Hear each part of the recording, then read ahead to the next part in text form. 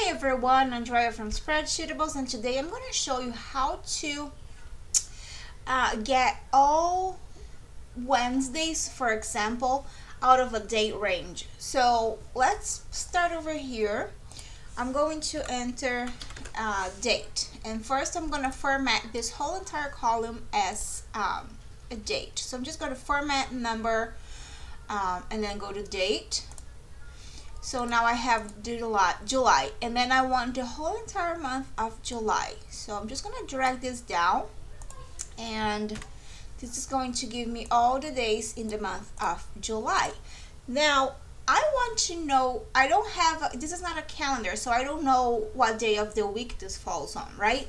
So I want to know all of the Fridays, for example, in that date range. So all you're gonna do, you're gonna use two functions. You're gonna use the filter. Sorry, give me 1 second. So you're going to use the filter, and then you're going to select the range that you want to, filter the data from. So you're gonna select this, and then you enter a comma. If you have a really long set of data in column A, you don't have to put a range. You can just do A, because that way it will read the entire column. And then you're going to use a function called weekday,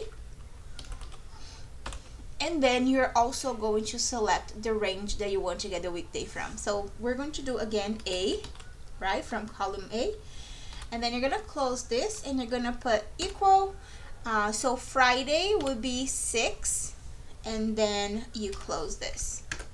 So now it gave me all of the Fridays of the month of July. And if you open the calendar, today is a Friday the 14th, and here it says Friday. So 7, 14, 21, 28, 7, 14, 21, and 28.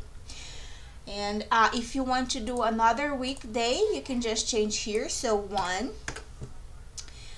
this will be Mondays, and Monday or Sunday. All right, so 1 is Sunday. So if you want to do Mondays, that's going to be 2. Now you can compare to the calendar, and now you have 3, 10, 17, 24, 31.